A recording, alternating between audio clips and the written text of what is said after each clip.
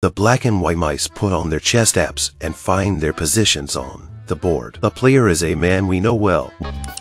One of the black pieces seems to understand him and moves forward 1 square. The player he is playing with is a gorilla. He seems to be in great distress. Iron Man has become a doctor in this universe. His superpower is no longer to build battle armor, but to talk to various animals. The Queen of England learned of the doctor and summoned him personally. In gratitude for Dolittle's healing of her dog, the Queen gave him a private estate in a beautiful setting. This estate provides help for all the animals that come to it. Dolittle later met a girlfriend who loved adventure, but a sudden accident killed her at sea. Since then, Dolittle has been devastated. He closed the door of his estate and isolated himself from the world. Until one day, a young boy enters his manor. He was soon stunned by the sight before him. The manor was actually a vibrant paradise full of plants and animals. He didn't have to go far before he saw a puppy. The puppy also noticed him. Tommy was so scared that he backed up, but the next moment, he was caught by a trap. At this time, Dolittle was still in the house playing chess with Gorilla. Suddenly, he hears a noise coming from the window.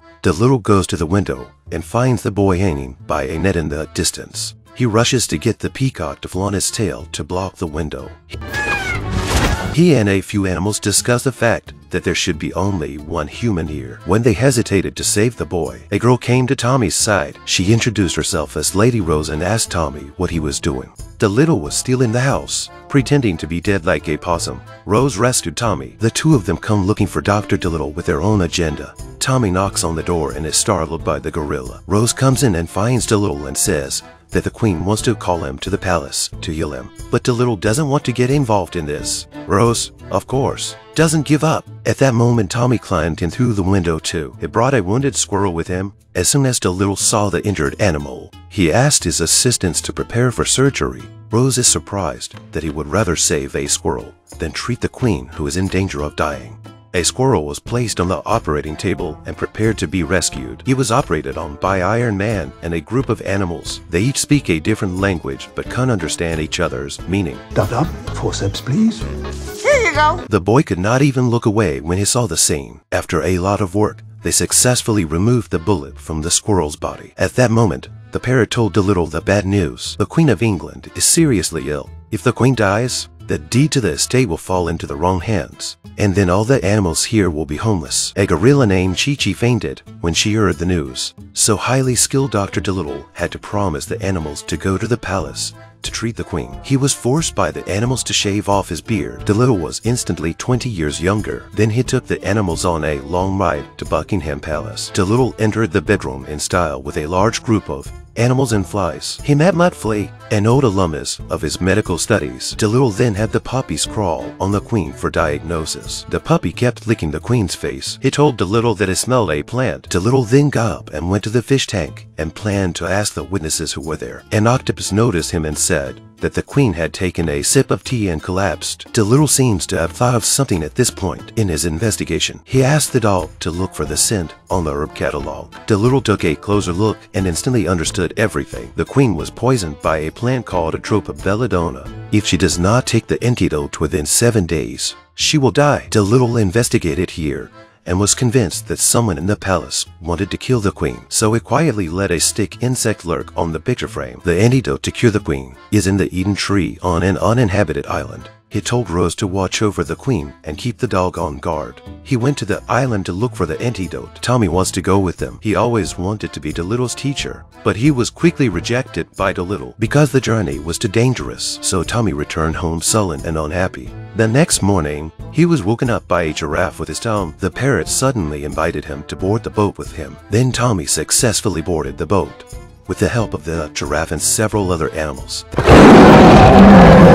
Then they suddenly found a warship behind them. Dolittle raises his binoculars and finds that the ship is the Mudflea sent by a bad congressman. How is this little ship going to get away from the warship? Dolittle leaps into the sea and joins the polar bear. They set a big trap on the help they found. With the help of the whale, the little ship is like an engine, and it's speeding across the sea the warship blasted over the side of the boat with a cannon blast. This scared the gorilla let go of the rope. Dolittle in the sea fell rapidly, gorilla on the side shivering with fear. It is a disgrace to King Kong. Tommy immediately rushed forward to grab the rope. Other animals also rushed to help. They finally rescued Dolittle from the sea. With the help of the whale, the boat soon disappeared before the eyes of the warship and disappeared without a trace. In the night, Dolittle told the boy that the place where they were going was not on the map because the place only existed in Dolittle's wife's diary. So they went to an island to find Dolittle's wife's diary. Dolittle sneaks into the palace. He used a group of ants on the ground to unlock the door. Tommy then used his skinny body to climb through the fence and into a room full of lions. He climbs up to the eaves and carefully walks across the drawbridge. Then Tommy went to the underground treasury and found Dolittle's wife's diary of adventures. But a lion's roar startled him.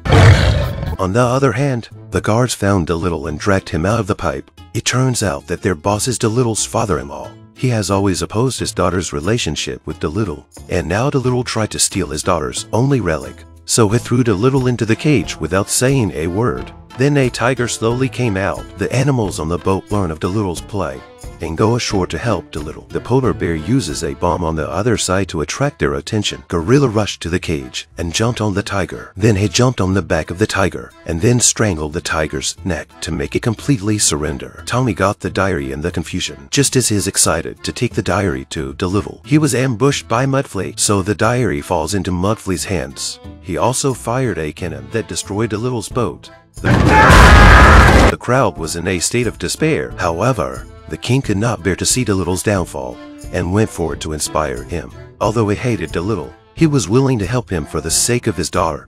He then gave Dolittle a new boat. Dolittle's team, with the help of a large group of whales, followed the Mudflea warship to the uninhabited island in the diary. They crossed the mountain to a cave, but Tannen was caught by Mudflea before he could find Eden Tree. At that moment, the rocks in the cave began to turn red. The next second, a fire dragon appeared. The fire dragon spewed fire at the soldiers. Dolittle and the others hid behind a rock. Mudflea stepped into the pit and fell down while running away. The duck was so scared that it laid a duck egg. Then the fire dragon used its body to roll up Dolittle and lifted him to its front. Dolittle learned the dragon language and began to talk with the fire-breathing dragon. He found that the fire dragon's stomach was not good, as if it had eaten badly. So a group of animals gathered around the dragon and performed surgery on the spot with Dolittle's comfort. Dolittle pulled out a bunch of armor in its stomach. The dragon was removed from the stomach and intestines of the foreign body feel much better. Fire-breathing dragon to thank Dolittle took them to find the legendary Eden Tree. The animals built a human ladder